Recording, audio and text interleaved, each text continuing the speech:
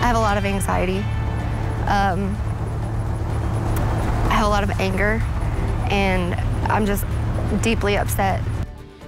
Precious memories and personal information are now gone and stolen. It happened to a mother of 3, and it could happen to anyone. Thank you so much for joining us tonight at 11. I'm Amber Grigley. WRTV's Nikki Dementry met up with one Central Indiana woman who was sharing her story after her storage unit was robbed. And now she's warning others. Never in your life do you think it's going to happen to you. But it did on July 4th. Well, when we first turned the corner and we saw it, we were just in shock.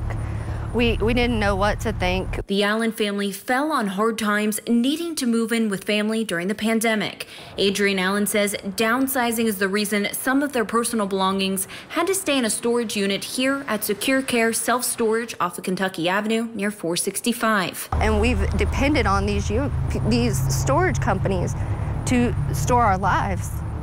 So when you pull up and see something like that, you're heartbroken. Earlier this month, the Allens came to find this.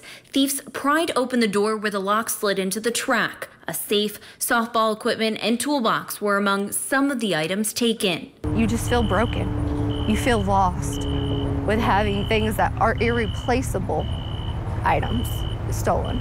And it just wasn't their unit. Allen says she noticed at least 3 other units also burglarized that day, and areas of the security fence were also broken. These are things that people cannot get back and that they can't pass down to their children because of something that you've taken from them. A few weeks later, Allen says management here called her to let her know someone else used her personal check to try and reserve another unit at this same location.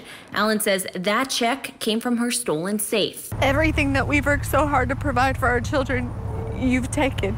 Since the break-in, the Allen family moved out of their unit and came back this weekend to drop off paperwork. She's filed at least 3 police reports with IMPD. All I'm doing is encouraging you to check on your things, check on your lives, because so many of us has had it stolen, and some of us don't even know it.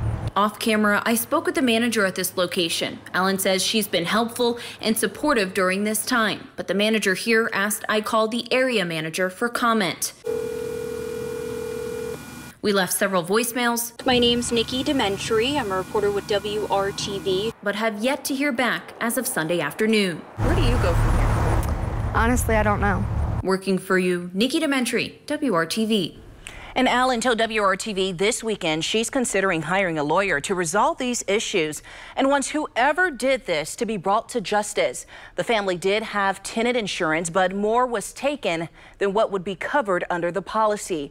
Allen adds that she's waiting for more guidance on this. WRTV also reached out to IMPD for any updates on Allen's cases, but we were told they were unable to provide updates on the weekends.